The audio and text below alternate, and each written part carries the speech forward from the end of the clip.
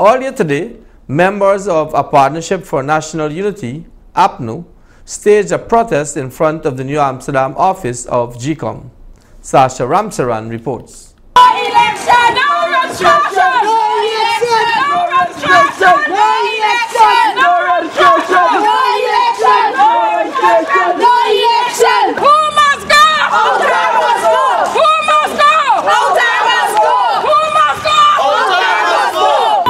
Give the youth a chance to vote! Give the youth a chance to vote! Give the youth a chance to vote! Give the youth a chance to vote! We need Ranger! We need Ranger! We need Ranger! Who must go? PPP! Who must go? Who must go? Earlier today, persons gathered in front of the Ghana Elections Commission, GECOM office located at Princess Elizabeth Road, New Amsterdam, calling for the Commission to commence the house-to-house registration process, among other issues.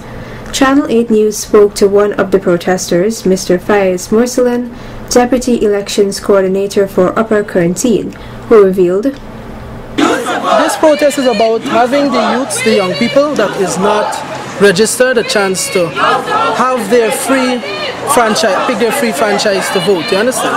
And we are pleading with GECOM to have the house-to-house registration be done as quickly as possible." When asked how long they intend to keep up with their protest action, he replied, "We're planning to keep it going on a regular basis because until GECOM start the election, the registration, sorry. Well, the registration have to be done first, then election date could be set. Because if you can't make the youths, have the youths registered and have them be voting, that's a breach of their constitutional right. GECOM is throwing out their constitutional right out the window."